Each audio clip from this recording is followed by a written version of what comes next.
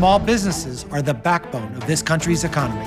But every year, more than 10,000 of them fail. You know what the failure rate of gyms is? Yeah, it's 95% failure rate. You thought you were the 5%? My name is Marcus Lemonis. I buy struggling businesses, turn them around, and make millions doing it. How you doing? I'm Marcus. Last season, I made deals with these companies. Thank you so much. Wow. There were successes. This used to take us forever. You should be very proud of yourselves.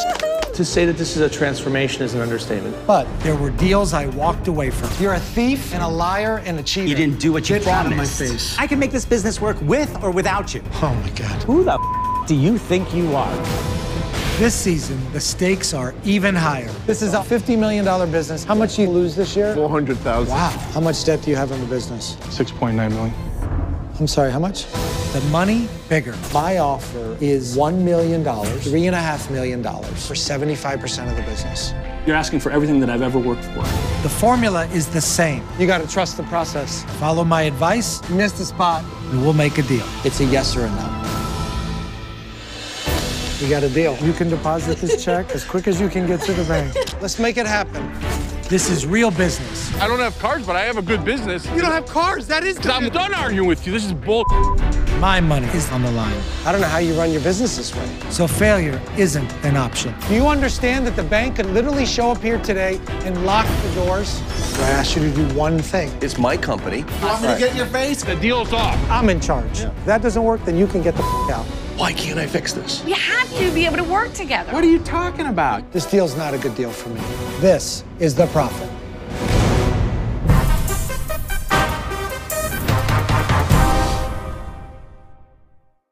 "10 miles outside of my hometown of Chicago, located in Morton Grove, Illinois, is the home of Athens Motors. In 2009, Pete Athens, a car enthusiast and successful real estate investor who made millions flipping houses, sunk his entire life savings into building his first car dealership. I created a place where you want to hang out, buy a car, sell your car. Car's worth 30 all day wholesale. Service your car, or just come by and have a cup of coffee. The project took 18 months and cost more than $4 million to complete. I've spent all my cash building this place and trying to keep it open. Come on, $1,300 in 1 month? And it's hard to get more money to buy vehicles. We're scarce on cars.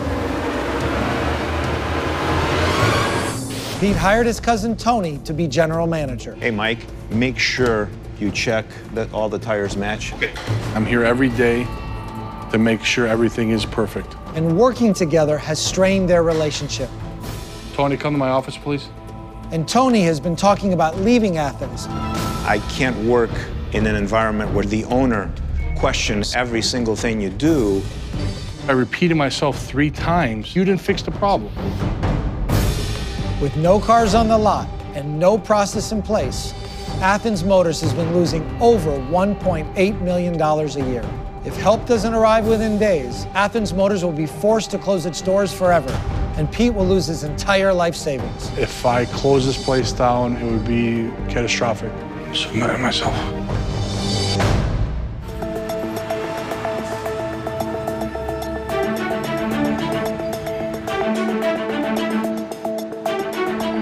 I've just arrived at Athens Motors, and I can't figure out if this place is even open.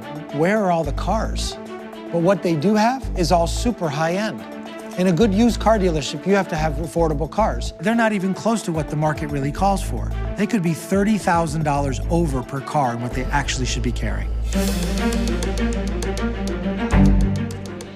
Wow, look at this place. The first thing I noticed in the showroom is I feel like I've just entered Caesar's Palace. Clouds painted on the ceiling. I see murals all over the place. I'm waiting for Zeus to pop out. There are no customers around, and much like the lot outside, the only thing I see are a few vintage luxury vehicles in the showroom. How you doing? I'm Marcus. Larry. Nice to meet you, Larry. Pleasure. Is this car for sale? Yes, it is. How many miles on this? 2,400.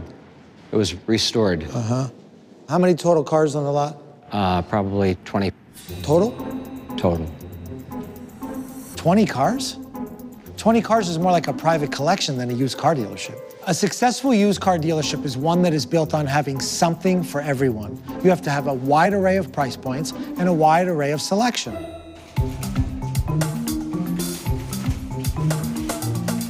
Is Pete here? Yeah, he's in his office. I'll take you. Okay. Pete. Marcus. How you doing, buddy? Pleasure. Thank you for taking the time. Absolutely. What do you think of the place when you first walked in? Yeah, it's built out, that's for sure. This is my soul. I design, I architect. Have you been in the car business a long time? No, I was only 5 years in the car business before I opened. I've put everything I have in here in my soul and my bank account. Can I give you a tour of the place? All right, let's do it. I'm the one who did everything, so I'm ready to be one of the best independent stores in the United States. We gotta get some cars first. What'd you spend on these walls? Close to 100,000, 80,000. Okay. I tried to do something right once, so I don't have to touch it ever again. You put in how much in renovating the place? $1 million? Over 2 million. Wow. The ceiling alone was about 15,000. So one used car? Correct. Okay. I created a state-of-the-art customer lounge. And what did it cost to build out this whole room? Close to $500,000. Come on. So like that granite, how much does that cost? I don't know, they're about 25,000 to 4. And all this movie stuff, how much is that? TVs are about 15,000. The seats are 25, 30,000. Pete, why? How does any of this help you sell cars? I made this store to be a place where you want to hang out, to have the best customer experience anywhere in the United States. Pete, look, customers don't want to hang out. They want to buy cars at a fair price, and then they want to go home. Well, I'm telling you what I see. So let me tell you what I see. This could be a car. That could be a car. Those could be a car. If you look at it your way, a lot of things could have been cars. Do you ever look at it that way? Pete spent $100,000 on wall plaster, $15,000 in murals, and $500,000 in his customer lounge. Look, you don't have to have a college degree to know to spend over $600,000 on just those items.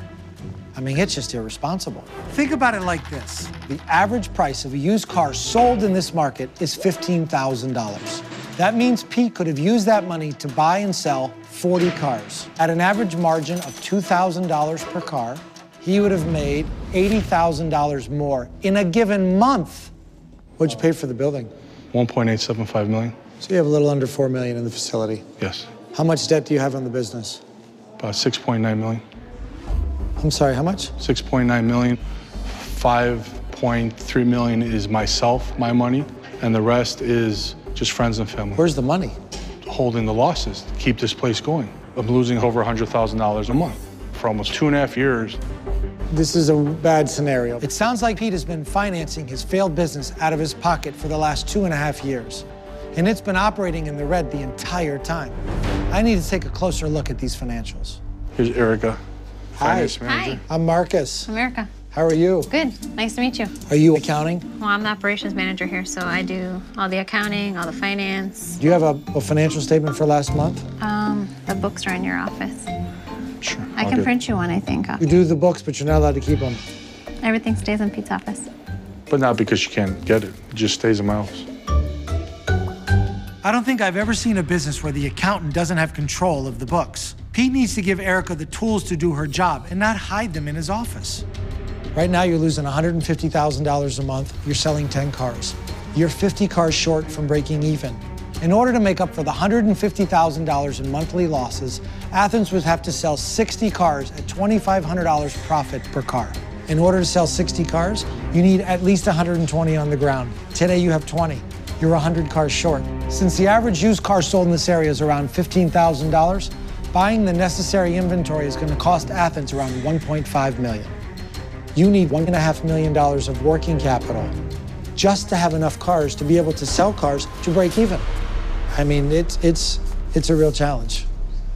How much money do you have in the account today? Pete? Why are you looking at him? Because he wants to handle everything in the end anyway, so it kind of goes back to him. Between 20 and 30,000. Thanks, Erica. You're welcome.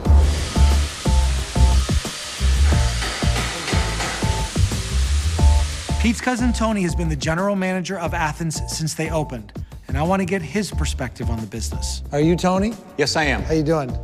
I'm Marcus. Pleasure. Nice to meet you. Very so nice you're to the meet you. manager. I'll wear all the hats. You wear all the hats. Okay. I have been in the car business about 18 years. Excuse me, Miles. Hold on. Hi.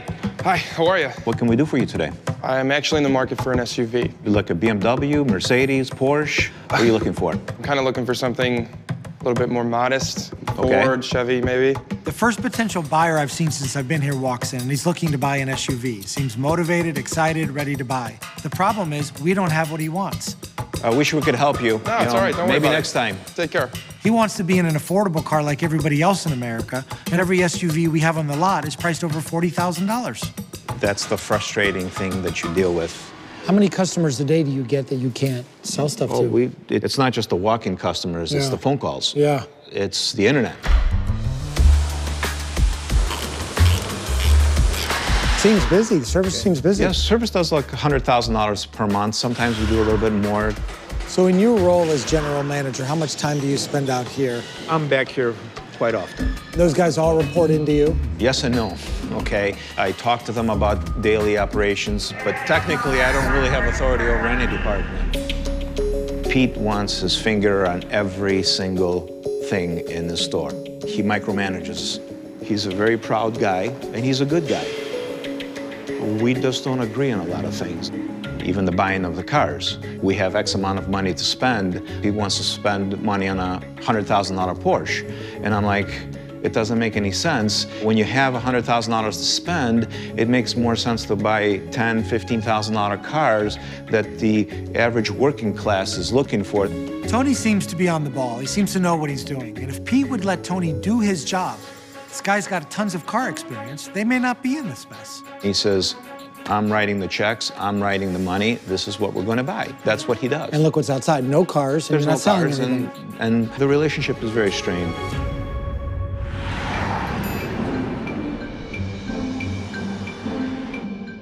Athens Motors is in a lot of trouble. They're buried in debt, they don't have any cars on the ground, and there are no customers. But I know the car business, and this is a good location. The facility, while overbuilt, could be perfect with some renovations. It's important that you understand that I take relationships and business very seriously. You're almost $7 million in debt. You're losing $150,000 a month. That's a lot of money, Pete. And you have almost no cash. What do you stand to lose if this business closes? I would lose my house, my dream. It would be catastrophic. Stakes are huge. 24/7, I thought about every second of fixing this problem. Because if it doesn't work, not just the employees here and everybody else, my wife didn't sign up for that. That's not fair. But, yeah. So. Well, the stakes are big for me too.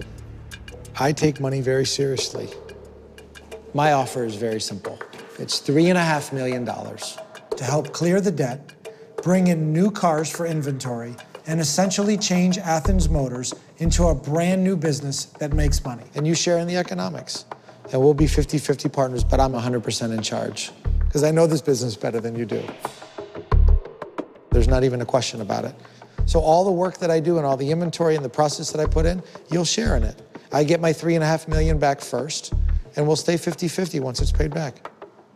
While $3.5 million is a lot of money, one way that I protect myself is by owning all of the new inventory. And so my risk is minimized. It's minimized because I can liquidate the cars and get my money back. I'm a little concerned when you say 100% you run the business, because I believe I have something special here. What's special about it? You have a used car lot with no inventory.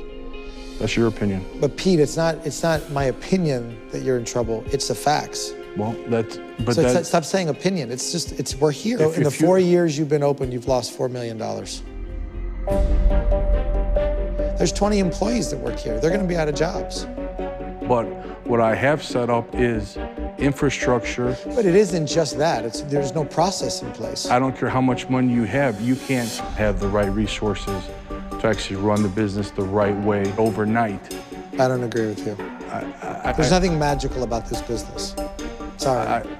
I believe The numbers don't lie. Spend $4 million, it's gone. There's nothing magical about it.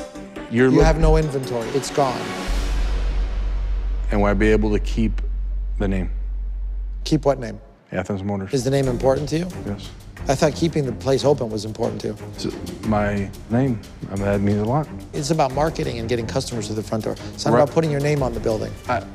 You got to put your pride away for a minute. You're looking at it only on your end as an investor, as a partner. The only way this business works is if somebody that knows the business better than you is driving the process. It doesn't work any other way. I think I'm unstoppable. Pete, if you're not going to put your pride away, well, then I'm not going to do the deal. You don't need to raise your voice at me. Well, I'm raising my voice because you keep repeating the same thing and you don't seem to understand what I'm telling you.